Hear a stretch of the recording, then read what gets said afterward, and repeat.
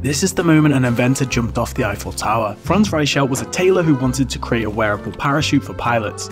He became determined to help, tossing dummy after dummy from his Parisian home only to hurtle towards the floor in a big crash. Early prototypes failed miserably, but Reichelt became convinced that the problem lay not in his invention, but in how he had tested it. He believed he needed to test it from a greater height.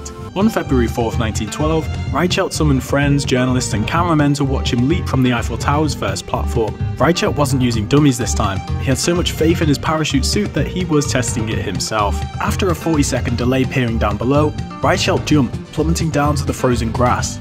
He died instantly. But perhaps the most tragic aspect was that an inventor named Gleb Kotelnikov had already invented a knapsack parachute a year earlier. Reichelt's death was all in vain.